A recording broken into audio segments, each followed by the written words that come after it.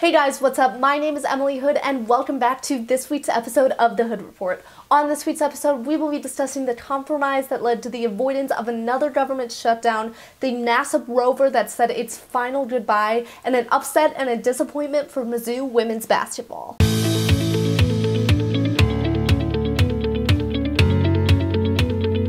President Trump signed a bipartisan bill to avoid another government shutdown and fund the government through September. The new spending bill was signed hours before the government was set to shut down and includes $1.375 billion for a border wall. Along with this compromise, Trump also declared a national emergency to build the border wall. This declaration is set to bring a string of legal battles against the Trump administration, as it has been criticized by both Democrats and Republicans as an overreach of executive authority. However, the 8,000 federal workers can rest easy after knowing they will not have to go through another shutdown like the 35-day shutdown that occurred in December and January of last year. Mizzou women's basketball has had an exciting week in their games against number 5 Mississippi and Tennessee. Last Friday, Mizzou was uneasy as they were set to take on Mississippi State, and their star player, senior Sophie Cunningham, couldn't even warm up because she had been on IVs due to an illness. A game-time decision to let Cunningham play was clearly in the best interest for Mizzou, as she scored a game-high 24 points and had an important assist to Sierra Porter,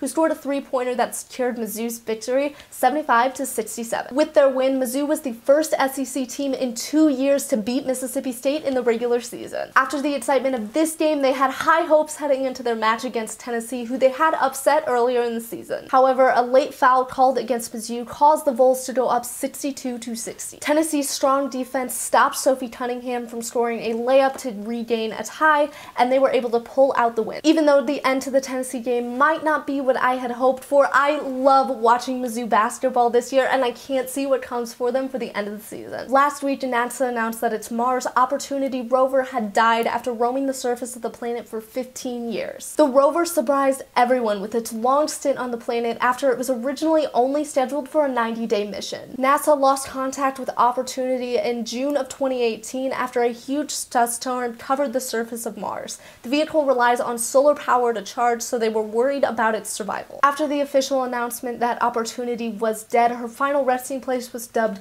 Perseverance Valley as a testament to all the discoveries she was able to make on the planet. And that is all the stories that we have for you today. Thank you so much for tuning into this week's episode of The Hood Report, and as always, make sure to tune into this channel tomorrow to watch Sports Break with Jake. I hope you all have a great week.